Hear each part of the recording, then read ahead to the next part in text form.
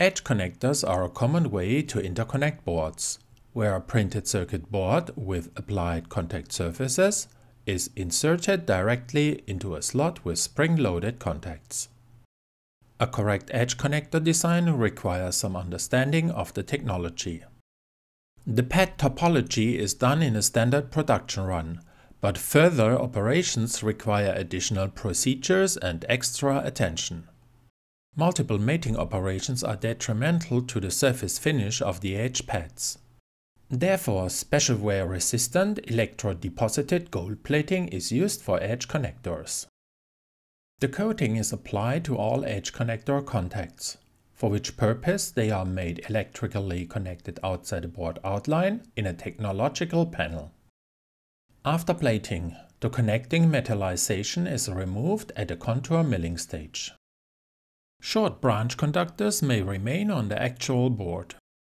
To ensure that the edge connector fits seamless into the slot, a chamfer is often removed from the edge ribs of the printed circuit board.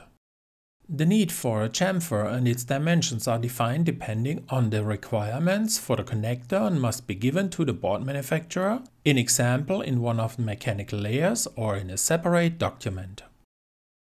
Creating an edge connector footprint is not too difficult from creating any other, but there are some details.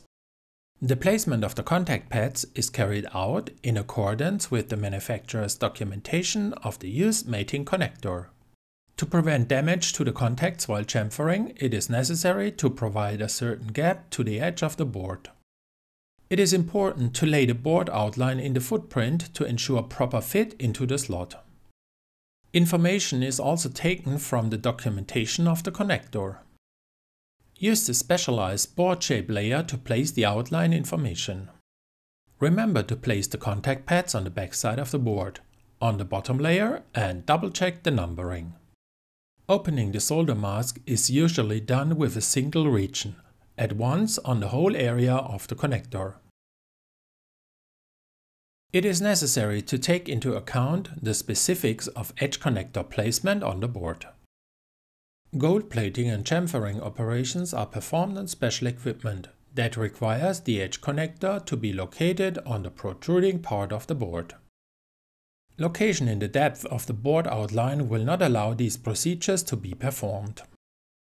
Sometimes this is acceptable, for example if the connector is used for a single tooling connection. It is theoretically possible to place an edge connector on more than one side of the board, but the manufacturer should be consulted about the specific configuration. Once the connector is placed in the board, use the board shape layer geometry from the landing area as part of the overall outline. Extensive snapping options will help to position the graphic primitives accurately. In this way, the connector outline will become an integral part of your board outline.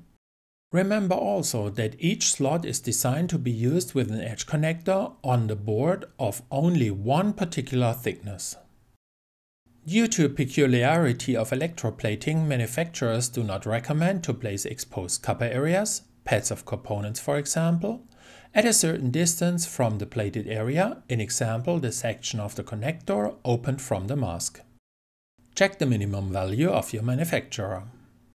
The above-mentioned features should also be taken into account when forming a group workpiece on your own.